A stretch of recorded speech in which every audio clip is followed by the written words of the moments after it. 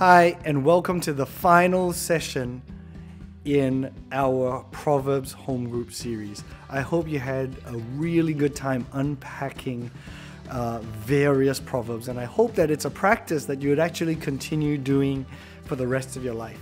I've really enjoyed at various points in my life opening up the book of Proverbs and just allowing it to speak into my life. Right now, we are going to be getting to the final chapter of the book of Proverbs. It's the end of the book of Proverbs. It summarizes everything.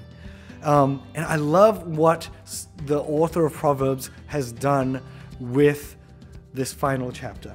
Because sometimes, as you're exploring wisdom, it can kind of feel like you're building a house with no roadmap, that you don't actually know what the final picture of the house is like. And so Proverbs 31, right at the end of the book of Proverbs, the author really tries to give a final picture of what wisdom could look like if she was embodied.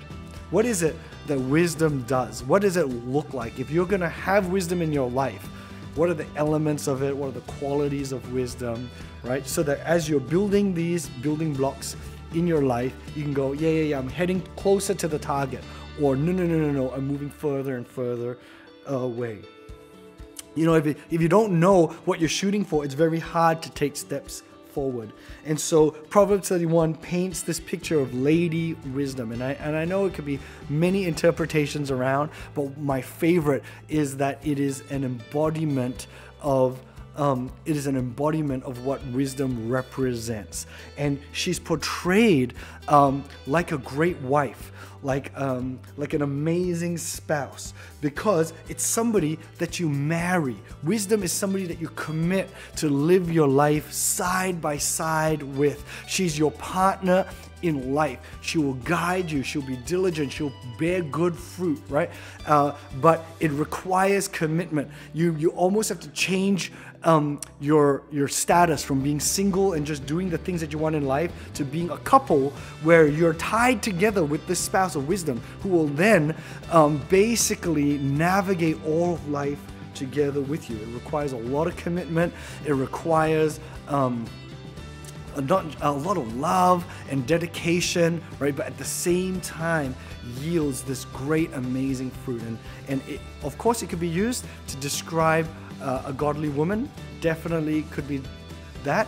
But it could also be used to describe what it's like to embody wisdom in your own life.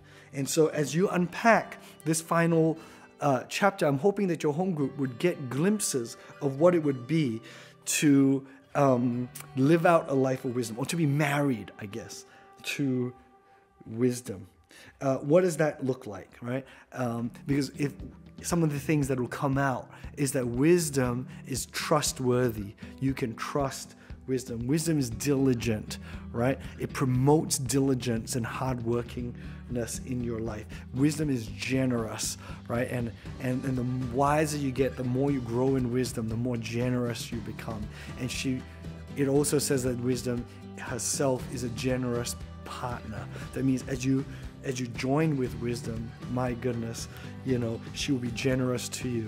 And the fruit that comes from a life lived with wisdom is plentiful. And so I hope that that's what you will get out of today's discussion and out of your future lifelong journey with wisdom. Thanks to the book of Proverbs. God bless.